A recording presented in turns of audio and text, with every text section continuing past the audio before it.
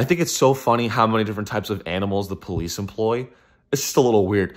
Some make sense, like a dog. Police dogs make sense, right? Because dogs have a heightened sense of smell and then can be trained to identify minorities.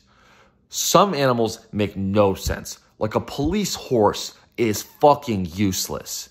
A cop on a horse, the first thing he's gonna do if there's an actual crime is get off the horse. Do you really think that a cop on a horse in like traffic in New York City is gonna be on his horse and be like, shots fired on 6th Street, all units respond? Oh my God,